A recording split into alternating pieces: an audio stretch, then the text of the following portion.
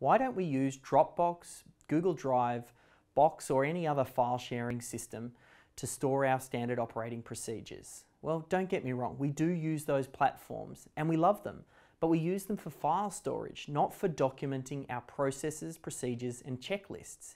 In the early days we did, but we very quickly found that we just had an unorganized folder of Word documents and text documents.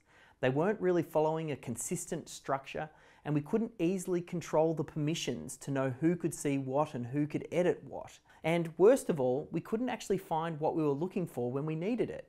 Now, you might be in the same situation. Who knows? Maybe you've even tried to create a Frankenstein-style index page to link everything together and make it easier.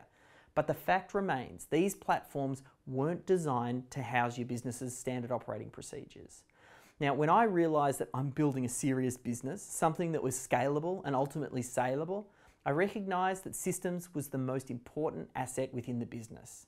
And I know once you realize that, it'll become immediately obvious why Dropbox and Google Apps just aren't going to cut it. Just like you're not going to sail a boat down the highway or drive a car in the sea, you need to pick the right vehicle for the right situation. Systems, processes, and checklists are better off inside systemHUB.